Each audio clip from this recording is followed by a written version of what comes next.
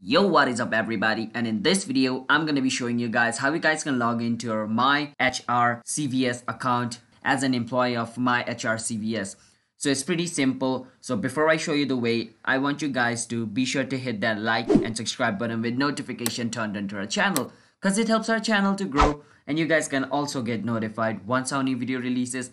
And watch this video until the end. That's what I request you guys to do, because if you skip, then you guys might get confused, and I don't want you guys to get confused. So first thing first, you want to go to your search engine and search for this MyHr CVS employee login. You want to search for this.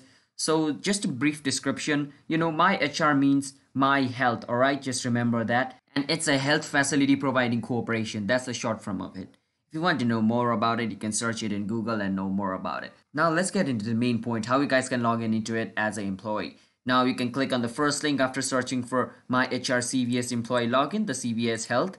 You can click on it and it's going to take you to its website. Now once you're over here, it already shows you over here former CVS Health and former Minute Clinic colleagues. By colleagues, they mean those people who work there, okay? You need to enter your user ID over here. After entering your user ID, you want to enter your password over here. And after entering a correct user ID and a password, you want to click on login and you can log in into your account. Now, if you were a former worker of CVS Health, then you can enter your user ID over here and your password.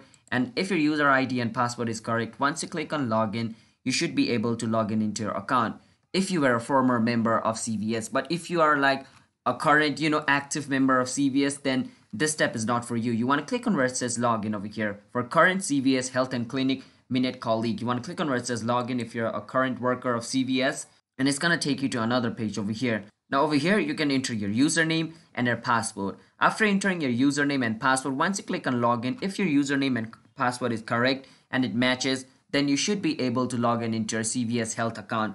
So this is for like people who are working in it right now currently, all right? And if you by any chance forgot your password or anything, you can always click on where it says reset password and reset your password over here, all right? Now there's like three options for retail store and Minute Clinic colleagues. Reset password, corporation, retail, and PBM clinics, reset password, healthcare business, colleagues, reset password. So there are three options. So whichever account you're trying to log in into, you want to click on, that corresponding account's reset password, all right? And in that way, you should be able to reset your password. So that's basically how you guys can log in into your CVS Health account.